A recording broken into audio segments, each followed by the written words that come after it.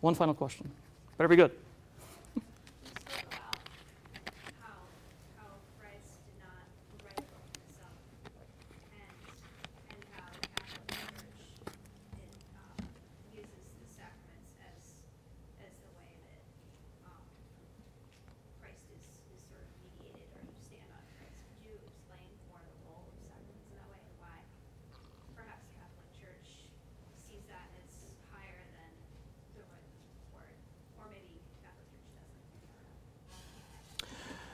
Yeah, the Catholic Church is committed to this. To be a Catholic is to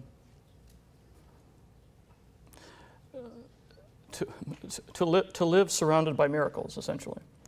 Not simply the miracles of the saints, but every Sunday Mass is a miracle. At every Mass on Sunday, the bread and wine are transformed, transubstantiated into the body and blood of Christ. So God comes that near to you, and the part of Catholic pious practice is to sort of keep alive the awareness of that marvel. That the church that Christ founded 2,000 years ago is the same church today. And the practices that are being practiced are the same developed practices of the time. So we are doing what we were commanded by Christ to do. And in a way, the intellectual, I think something which is sometimes misunderstood about the Catholic intellectual life is that it's not so much achieving the answer, as it is creating the space where the mystery is. So the Catholic intellectual life often, there's anathema sit, let it be anathema, is in Catholic councils, dogmatic decrees, says here's a position, let it be anathema. No Catholic can think that.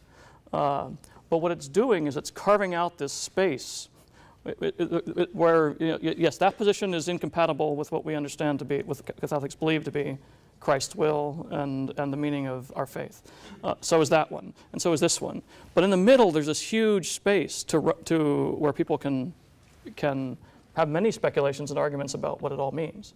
So essentially, the Catholic intellectual life isn't sort of coming down on like a laser beam on one thing.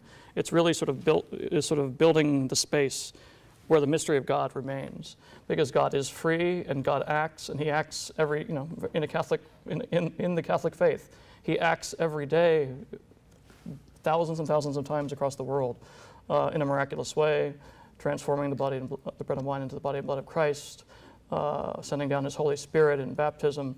So in a certain sense, the Church exists to bear witness to that, to be the vessel by sort of the hands and feet of God in the world through time, to proclaim it to the world, but also to to maintain its integrity. I often, if you read Catholic saints' lives, a lot of Catholic saints are persecuted by the Church. It's sort of a typical phase in a Catholic saint's life is that you come under suspicion by the Church. The authorities come and look into what you're doing. You might be exiled or something like that for a while, and then you come back. This happened. This is a very typical part of what happens in Catholic saints. And so, reflecting on the fact, it occurred to me that the reason for that is that there are lots of spirits in the world.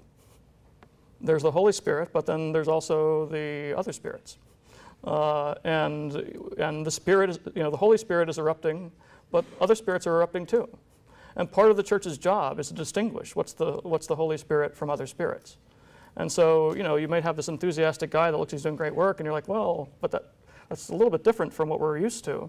And basically, the church's activity is almost sort of to squash it, because if it's from God, it'll win out anyway. So it's you can sort of think of the church's activity as quality control, that making sure that only the Holy Spirit gets through and not the spirits that dwell below. So I think that's a looping answer, which may not have answered your question, but I hope it's at least somewhat helpful.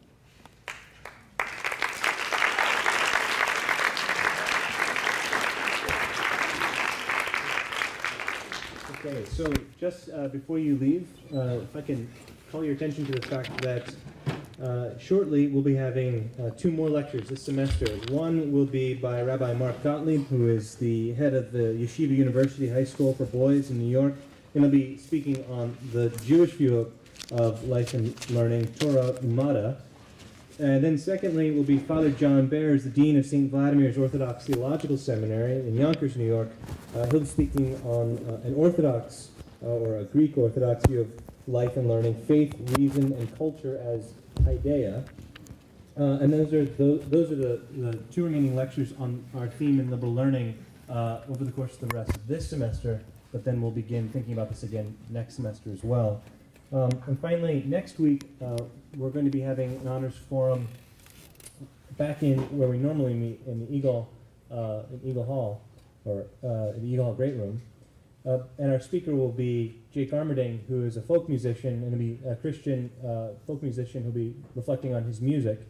But there'll be a concert on the Saturday at 8 o'clock in Hainer Lawn, and there'll be also Windows on the World opportunity to spend time reflecting with him about his music. So bear that in mind. If you're interested in that, there are flyers here that you can come forward and get afterwards. Have a great weekend.